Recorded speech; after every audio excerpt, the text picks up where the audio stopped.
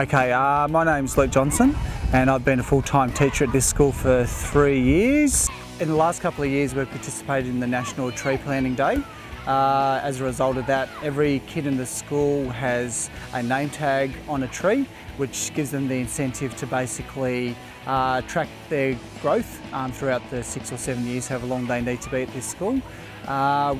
We've also planted a whole heap of smaller shrubs in our horseshoe that's up there that you've seen before. Now the advantage there is that provides a lot of habitat for smaller animals and things like that, and also will help stabilise one of the contour banks for our wetland as well. We've installed 8 vegetable gardens in the area. We've got 4 classes that have their own veggie patch, and there's also 4 veggie patches that are looked after by our gardening group each Tuesday, who do an absolutely fantastic job. We've installed, as you can see behind us, a chicken run as well, which myself and the GA build over a couple of weekends too. The chickens not only provide income through the eggs that they produce for us, but also it's a good way for us to recycle all our crunch and sip scraps that we have at the school as well. We also put a lot of those crunch and sip scraps into the worm farms we have at the school, and also a recycling bin as well. Basically do is when I've organised, say, a working bee for example, we'll advertise well in advance in our newsletter, and we've also got a chalkboard up at the top of the school as well, where we have a lot of information in terms of inviting parents to do all those types of things.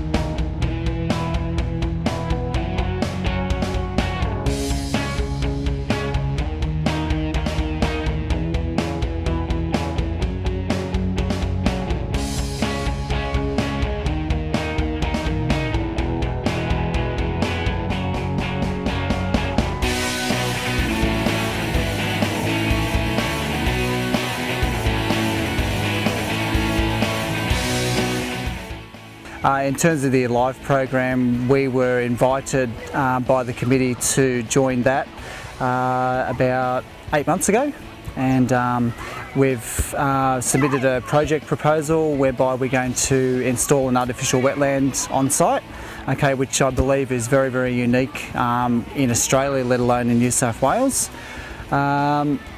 We believe that it's a very, very worthwhile cause, mainly because the site is very, very steep and we get a huge amount of water on this site, and it gets wasted for the most part. So what we're planning on doing is recycling all of the water by harvesting it through a whole series of contour banks, and letting it run for a whole heap of natural filters, like through rocks, and also by going through a whole series of plants as well, take out all the nutrients, and we'll eventually get a pump down here and we'll start pumping the water back up to the tanks up the top for use in the gardens up the top.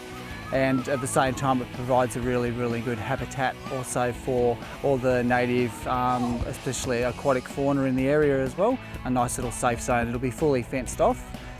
So no kids will be able to access it, no feral animals will be able to get in or out, so it'll be quite a nice little sanctuary. I think I worked out the other day it'll be close to about 700 or 800 square metres in size by the time it's fully fenced off. I'm Tegan. I'm Chloe. I'm in year 3. Oh yeah, Casey. Michael. The contour bank, when it rains, all the water comes down and goes into the wetland. And we are creating a lot of homes for animals in the environment. We've learnt what a wetland is, and we've put some plants in near the wetland. It helps by watering. We've built the contour bank and put over 200 plants there.